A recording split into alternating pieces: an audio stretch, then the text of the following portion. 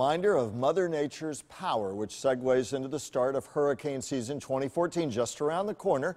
Later this week, the Climate Prediction Center will give its forecast for what may be in store beginning June 1st. Tonight, Storm Team 5 Chief Meteorologist Steve Weigel here with his take. Steve? It's challenging science, Michael. Right now, all the factors are pointing to this being a mild season with a below-average number of named storms. Tonight, the top 5 factors that go into forecasting hurricanes.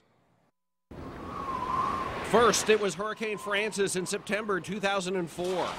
Exactly 3 weeks later, Jeanne tore through. The following year, Wilma. It's been 9 years since a hurricane struck Florida. It's the longest streak on record, but that could change this year. El Nino, it's a one thing this season has in common with 2004. It was a mild pattern then, and it's shaping to be a mild pattern again this year. Typically, the warmer surface Pacific Ocean temperatures in an El Nino year reduce the risk of hurricanes by increasing wind shear. But it was too mild a pattern in 2004 to have that effect. This year, we could also see a good amount of sand being blown across the ocean from Africa.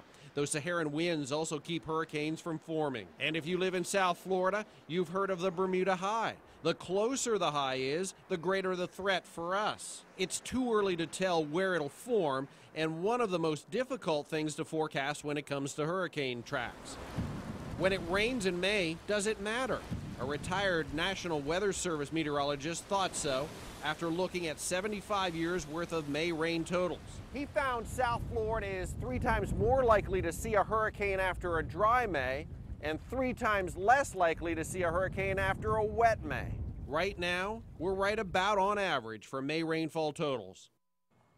That May rain theory is not widely accepted, but it's very popular nonetheless. Still, it's another voice added into trying to understand this year's hurricane season.